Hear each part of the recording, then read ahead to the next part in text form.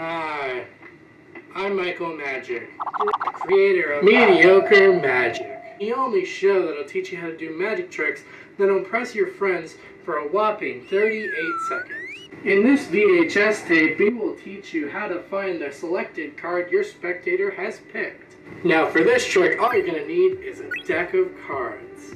Well, any trick needs a deck of cards. First step, shuffle the cards. You don't want your spectators thinking that you're rigging the deck. Second step, after you're done dealing the cards, fan out the cards so that your spectator can select one. You don't have to force this time. Just tell that to my ex-wife. Was that good? Third, when your spectator has selected one, have them show it to the audience. In this demonstration, it will be the Ace of Diamonds. Fourth step, after they have selected the card,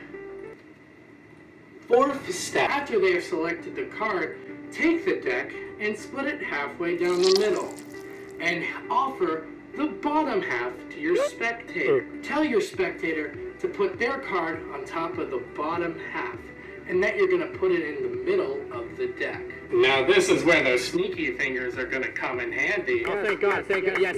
After they put the card on top of the deck, act like you're going to sandwich them together.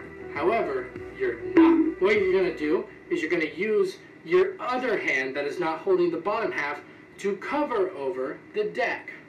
And then you're going to find a way to sneakily put the bottom half on the top half of the deck.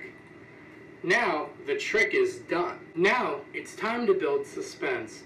Keep their card on top of the deck as you false shuffle. Now if you don't know how to do this advanced move, be sure to check out our other segments on how to pull this off.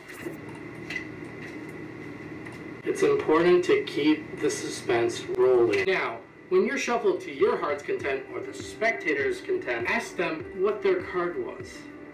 You will wait for them to say it, but their card in this scenario would be the Ace of Diamonds. When they say the name of the card, tell them that you have miraculously moved it from the middle of the deck to the top of the deck. When they don't believe you, ask them to see for themselves.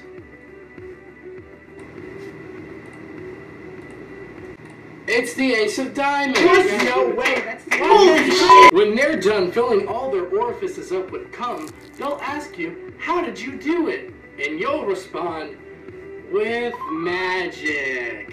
Now this trick may be cool in practice, but what does it actually look like in action? Let's take some customer testimonials to ask how it worked for them.